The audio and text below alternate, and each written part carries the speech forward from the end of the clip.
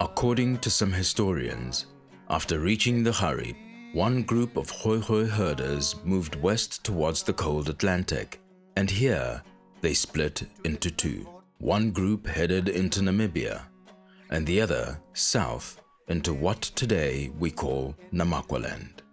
The Namas is one of the few tribes of KHOEKHOE that remained largely intact as a group. Their language, Nama, survived and is still spoken in some parts, and several cultural practices remain.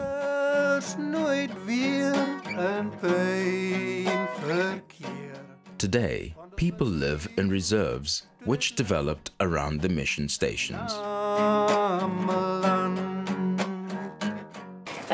NAMAQUALANDers het oor die algemeen 'n baie natuurlike gawe van storie vertel.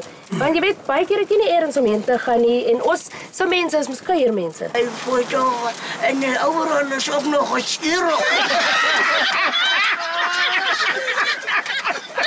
To experience the traditional Namastap under this magnificent starlit NAMAQUALAND sky is something that you just have to experience. But that's not the end of our Nama journey, there's more to come.